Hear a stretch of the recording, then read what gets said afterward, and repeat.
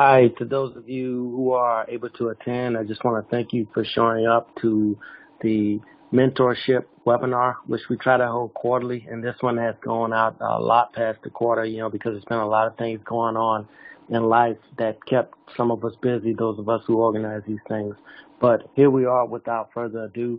And what we're going to do is we're going to press through this presentation, and it's going to be recorded for anyone who discovers it afterwards. And thank you all too who shows up to the recording and sits through and takes something away that you could either use to help yourself, your kids, or you could either share it with someone else who might need this information.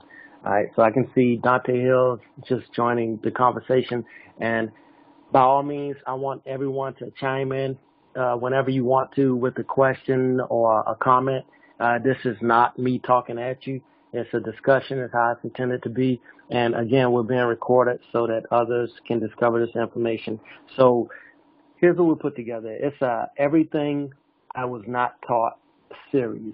And as we go through this, what I would like for you all to do is to think about something that you would like for us to cover in a subsequent webinar, or something that you might want to present on, and then we can help you out with the presentation. And this is going to be very focused because obviously we can't cover everything that a person hasn't been taught within a series. So this one is going to be focused somewhat on the financial aspect of knowing where your time and your money is going. It's very important to youth as they start out. They're about 2 or 3 weeks into their summer vacation. Some of them are starting out with summer jobs. So this is something that could potentially help them. And it might even help some of the adults as well. So for the purpose of recording, I'm just going to go through and do another introduction of our team. I'm the site founder, Gus Wright, and then obviously Amir Weston is the co-founder. And just to reiterate what our mission is so that no one, misconstrues anything. We're here to help create lasting solutions to systemic devaluation of black people. And we want to reduce crime and homicide rates and prevent social injustice through mentorship. And we're not holding a march. Instead, we're figuratively suggesting we march into some black child's life. And the goal is to facilitate accessibility to positive blacks in an effort to normalize goodness. Okay, so that's our mission. And these are our founders. And if you go to our website, you can see some more of our mentors like Ms. Denise Scott and Dante Hill and many others who are out there willing to share insight with the youth and also with the parents of the youth. Okay, so today's motivation. Okay, this is a great series that I'd recommend folks to go to Netflix. And what this is about is it's talking about the racial wealth gap, and it explains it down in the details. And they'll do a far better job than I can, but I'm just going to point out some of the impacts here. Okay, so we all know that June, that we also celebrate Juneteenth, which is when the word that slaves had been freed finally made it down to Texas. And that was several years after the Emancipation Proclamation was signed by Abraham Lincoln. Okay, but here's the thing that we have to understand, that by 1863, slaves were worth over $3 billion. And according to the Bureau of Labor Statistics, inflation of a dollar goes up 1.92% per year. Okay, so if you'll go to their site and use their calculator, it'll only allow you to go back to the year 1913. But if you were to take $3 billion and apply the inflation rate up until today's date, it will be over $77 trillion. I hope I'm reading that right, that black people will be worth. And I want you all to do some soul searching on that, to really, really, really put things in perspective for yourselves, how much of an impact systemic racism and unaccountability plays within our lives. And if you look at the stats up in the upper right, the average savings account, including assets and minus debts for a white family today is $171,000, and for an equivalent black is about $17,000. So there's a huge disparity there, and it continues to grow. And if you want a deeper explanation, I would encourage you to go back and sit through this Explain documentary on Netflix, and then they'll walk you through a lot of the things that went into those numbers being the way they are today. Okay, so I'm going to go straight into I was not taught. Okay, so I was not taught, the value of time and money or how to save. And the way I see these things is their power. Power is definitely your time. You don't want to give away your time. And I even tell young folks today, young black professionals within the office space, not to ask for permission to do the things that they know need to be done. Just do them. Because if you give away that amount of power to someone else to tell you how to spend your time, then they're basically going to determine how successful you'll be. So use your time wisely and tell people how you're going to use your time versus asking them how you should use your time. So that's something that'll empower us to do some thinking on our own. And another thing is money. Don't give away your money. And money comes from time. It comes from how you spend your time, and I like to point back to the Montgomery bus boycott from 1955, which lasted about 365 days. Lots of people think, oh, these black people got together and they organized and they made those folks care enough to give us the rights not to have to sit at the back of the bus. But, I look at it in another way. That could be true. It could be very well true, but I look at it in another way. That bus boycott costed the city about $3,000 per day. So I really, in my heart of hearts, think that, especially looking at the way things are today, perhaps they didn't care after seeing people boycott and protest. Perhaps they cared about the money that they were losing. So that's your power. You should know where your money is going, and you should be able to account for it. And this is a tool that was developed to help out young people down at the lower right, the Summer Job Savings Tool, and we'll talk some more about that here in a second. Okay, that brings me to the Mentor of the Quarter. Mentor of the Quarter is going to be Amaya Wright. And it just so happens to be my daughter, and I'm not just giving her credit because she is. But she's a very positive young lady, and you can read more about her on our website, www.millionmentorsmarch.org, and go to /our mentors. But what she did is she helped to come up with this tool. She started her first summer job, and she wanted to be able to know where her money was going. So together we came up with a way of doing that. And if you go to the website, you'll have the opportunity to copy this tool, and we can talk about the tool here right now. So let's go ahead and go to the website and look at the tool. So if you go to the website, millionmentorsmarch.org, you'll see this link, Summer Job Download Tool. All you have to do is just click it, and it will prompt you to make a copy of this tool into your Google Sheets. So once I hit Scott. Hey, how's it going, Mr. Scott? How are we doing today, sir? Hey, we're doing well, man. We're just walking through a tool here, and we've been recording here for a second. So if you missed the first portion, you can go back and check out the recording. But we're just going to walk through a tool real quick that's going to help out the youth. Okay, and this tool can be found on www.millionmentorsmarch.org, and you just hit the download link, and it'll prompt you to make a copy of it. So, so what this tool does, it allows you to come in here and look at what they're making during the summertime. Okay, so we'll start here at the top right. You have a percentage group, then you have a percentage, and then you have amounts. So say, for instance, this young lady might want to give herself 35% of what she earns, okay? And she might want to set aside 15% for her senior funds because she might be starting her senior year. And she might want to put aside 15% for unforeseen college expenses that might come up when it's time for her to go to college. And if she has a vehicle, she might want to put aside 15% for unforeseen things that might happen with the vehicle. And she might be saving for a new laptop to start college with, okay? And that all totals out to 100%. So what the kid does then is they'll go to work as normal, then they'll get a paycheck. And let's say, for instance, that paycheck is $360, just hypothetically. They'll put that in there, and then it gives them some amounts. So that will say, okay, you'll see total saved, right? You should be saving. If you're going to save what you think you're going to save, you should save $234. So what that kid needs to do now is to come to this column and type in 234, and that's that spending cut line. Once your account or if you're saving in a shoebox hits $234, stop spending until you get your next paycheck. And total spent, okay, you've allocated 35% for yourself, so you'll come into this column and put 126.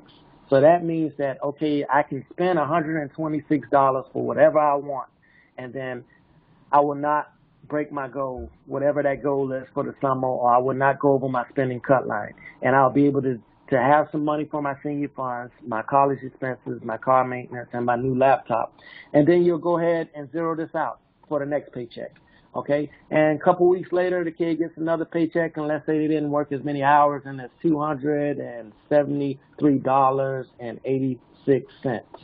Okay, so that'll give them some new numbers, and they'll go through that same process. Total saved, 178.01, and then they'll come in here and say, okay, I am authorized to spend $95.85 of that money. And you'll notice they'll go check 1, check 4, check 5, so on and so forth throughout the entire summer or however long that they work. And this will help them to keep track. And that total saved, that's that spending cut line. So as you build up your savings throughout the summer, you should never go below this amount of money. And this will allow you to account for every dollar spent during the summer and how you spent your time. So this is a tool that the kids can download and use. And Amaya came up with this. Hats off to her. And all you'd have to do is just go over to the website and hit the link to download the tool. So let's come back here to our presentation. Any questions about it before we go further?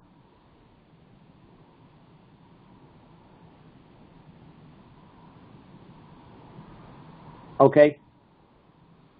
So this was a very quick webinar, and we just wanted to get together since it's been a long time since we came in, and we're going to try to get back on track with doing these things every quarter. But here's the thing: we want to get topics from you all. What you wanna know. If there's something that you feel like, okay, if I had known this, or if it's something that you want to share with the group, if I had known this, then life would be a whole lot more easier for myself right now. So are there any topics that you all propose for the next webinar, or something that you want myself to put together, or something that you want to present on your own?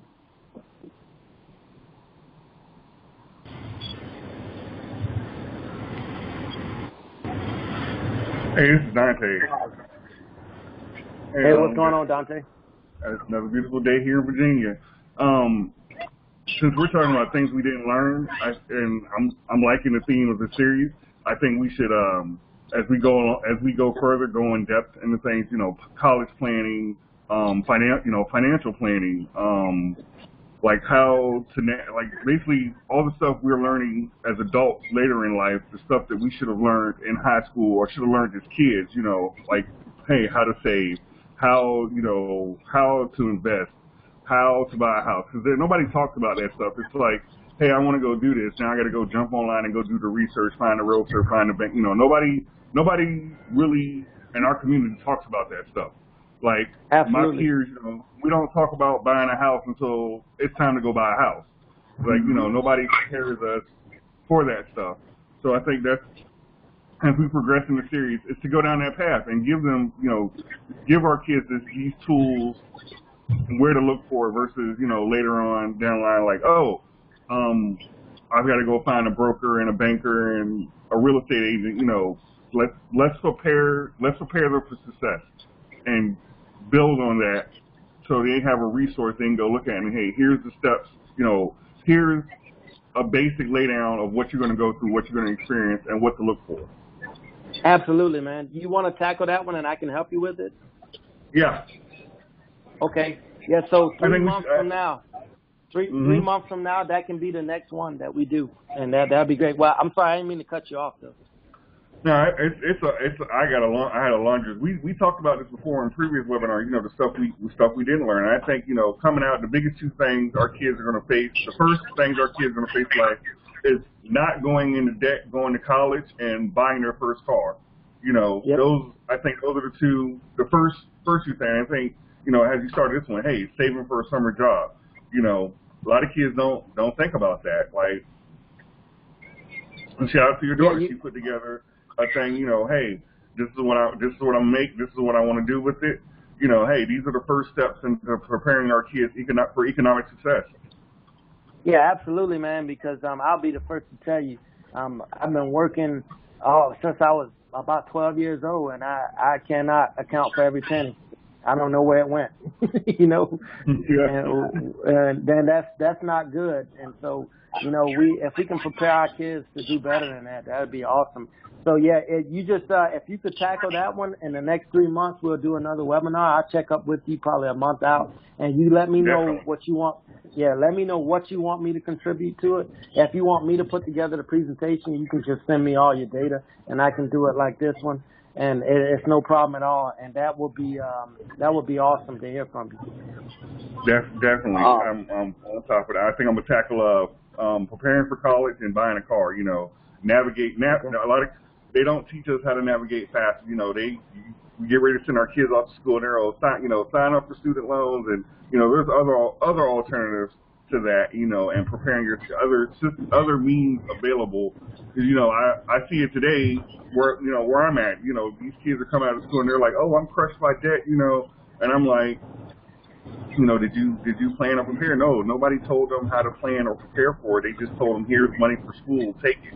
And it has detrimental effects on them for the next, for some of them for the rest of their lives. Absolutely, it's hard to get out of that debt, man. It'll beat you down. How you all doing? This is Marcus Scott speaking. One of the things that I would like to speak on as far as when it comes to the debt is actually being aware of credit and how this debt affects your credit at a later date if you're not mindful of it in advance. And just the key concept of establishing your credit at a young age. Yeah, absolutely. So how about we tackle this as a team, and then you take that part of it, Mr. Scott, and then you take the other part, Dante, and then from there, I can be the guy who collects everything and puts it all into a presentation. Okay. Well, one of the things that Mr. Dante was speaking on was, accepting these loans. A lot of college students don't realize that later on those loans are thrown, on your credit, and you have to pay back these loans. And if you can't, then it does affect your credit. So just knowing that the effects of accepting these loans, if you take out and things like that, and how it may be beneficial at that moment, but later on it does have it can create an issue.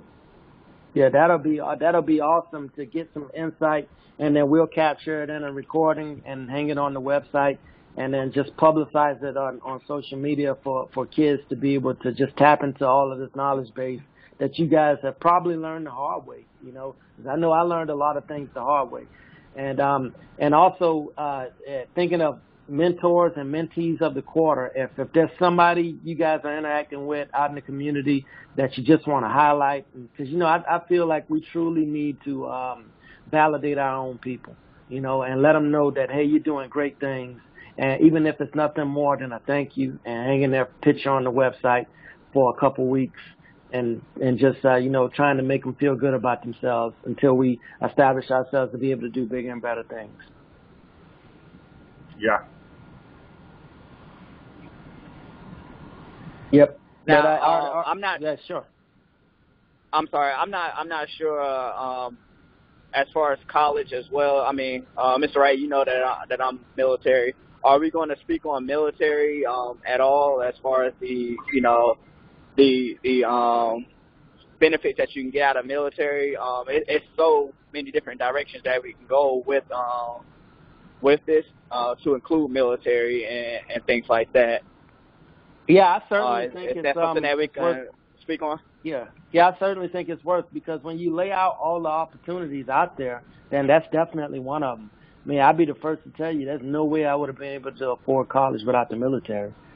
So, we have to put that out there, that is an opportunity, because it's the one thing that we don't need within our community is one less opportunity.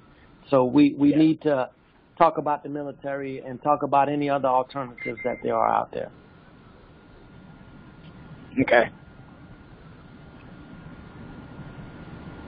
Yeah, this was a very quick one. And do we have any other proposals for follow-on topics?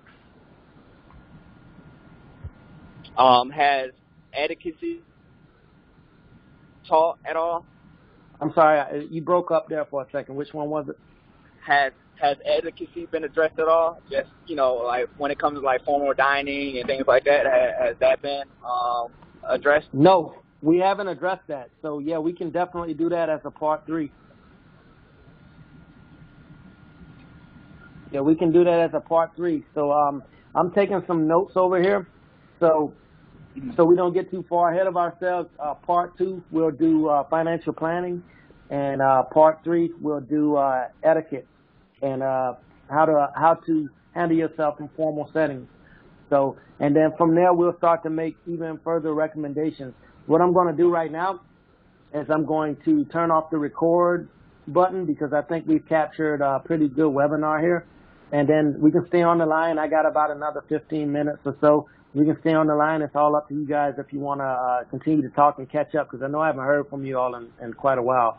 So Thanks again for joining the webinar.